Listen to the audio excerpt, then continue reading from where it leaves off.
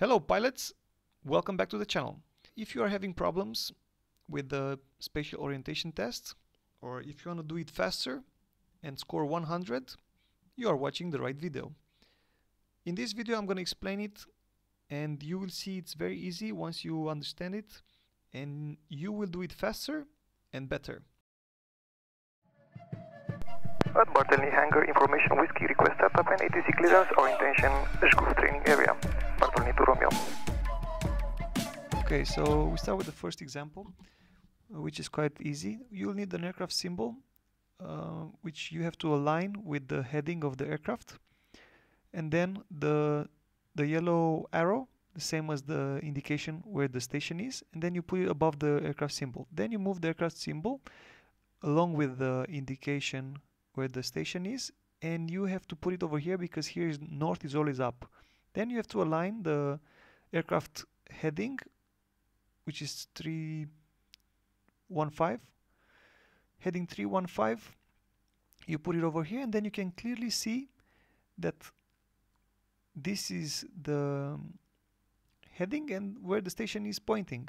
So it can only be number 4, as you can see here, because the aircraft is going on that heading and the indication is towards the station. So it can only be this symbol, this aircraft symbol, placed on number 4.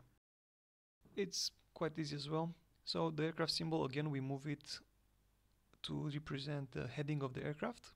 Then the arrow, which represents again the direction of the station, we move it next to the airplane symbol, and then we move it together to the RBI, because over there the north is always up. Then as soon as we do that, again we start rotating the symbols together so that the heading of the airplane is the one indicated in the gyro.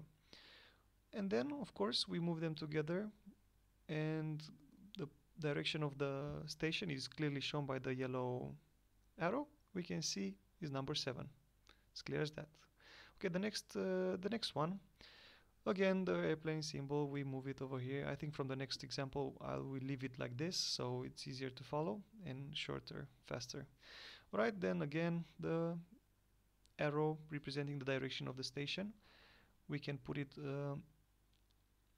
next to the aircraft symbol on the gyro. Then together we move both of the symbols, the aircraft symbol and the arrow, in the RBI section. Then we rotate so the aircraft heading has the correct heading, and then of course it can only be number 4, but we can go down. If you feel you cannot do it mentally, you can use your fingers. One finger is the aircraft and one is the direction of the station, and you do the same process but with your fingers. Alright, as I was saying, it's only that aircraft heading and number 4. Right, the next example, we have the aircraft symbol, of course, the arrow pointing to the station, and then we just move the arrow, and you see you can also calculate the angle, but whatever works for you. Anyway, we move the aircraft symbol together with the station direction, and then we rotate both symbols to put the aircraft heading of 315er, and then it's pretty obvious is number 1, which is the top one, because the station is pointing downwards. Alright, here we go. Anyway, if you understood, you can already stop, but it's worth seeing all the examples. At the end I'm going to tell you which one is the most similar to the assessment, the real assessment ones. Alright, so this is another one.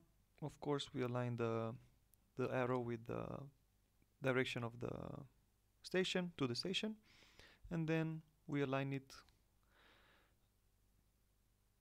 on the... Okay, it can only be number 5 because the aircraft is going north, the station is north. That was very easy actually. Alright, the next one, we have the heading. This is very easy, so it should be a right angle to the left.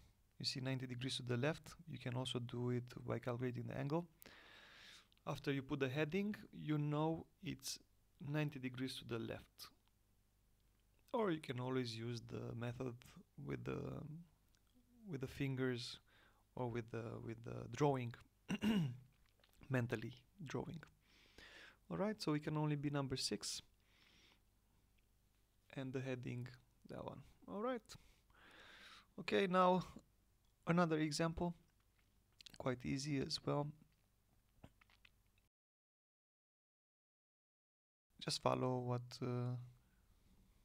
I said before, and you can clearly see that this is gonna be number 5. Okay, so yeah, maybe a little bit. It cannot be number 4, number 6. The arrow clearly shows the direction of the station. Okay, another one. This is quite easy as well. Maybe not the easiest, but it's quite easy to figure it out because aircraft is going south. It can be number 1. So aircraft going south and number 1. This one, okay, we can use again the method of the angle. No need to move both of them because you can clearly see that if you are going to 135er, the station is going to be at your back. So it can only be number 4. Alright, but let's also do this just to support the statement that can be only that heading and number 4. Okay, and I think this is the last one out of the 10 examples. This is the last one, and it's quite easy as well. You don't really have to draw it. You can clearly see number 6, but the arrow is pointing to the station, so clearly number 6, not 7, not 5, but 6, and the heading, of course, is north heading. Alright, thank you very much for watching all this video and having the patience to stick to the end. I recommend do not wait until you get an assessment assigned, because usually if you apply for Ryanair, for example, you get the assessment in less than 10 days. So practice makes it better, as I always say, and don't waste your time. Practice in advance, it's very good. Anyway, this website was the one that I used, latestpilotjobs.com. You have a easy, medium, hard option, and you can see your average score and the global score on each level of difficulty, and it's very good to practice. This one is the most similar to the ones in the real assessment. So if you want to use this one and you don't want to spend the 30 euros, $35 that they're asking for a month, you can become my Patreon and I can give you free access for a month. Then you also have airlineassessmentprep.com. This one is also with a subscription. You have to pay, I think, 19 euros for a month, and you have all the Cut-E test that Ryanair, for example, is using, or Aerlingus. Okay, so as I was saying, is 19 euros and 90 cents per month and 35 euros for 3 months as a subscription. But also you have another option, which is the cheapest one. Actually, it's a free website. It's called pilottest.com, and you have to choose, it's in French, but you can choose also English, and you have to log in, and then you can practice most of the Cut-E tests for free. For example, the spatial orientation, it's right here. You can see you have the relative bearing indicator. That's the spatial orientation one, and you can practice it, and it's quite similar. You have an example here. More or less, all the websites are the same. They're trying to explain you and give you an example, and then you can just practice it, and it's free and it's quite good. Alright, thank you very much for watching this video. Don't forget to subscribe, like, and share the video if you found it useful.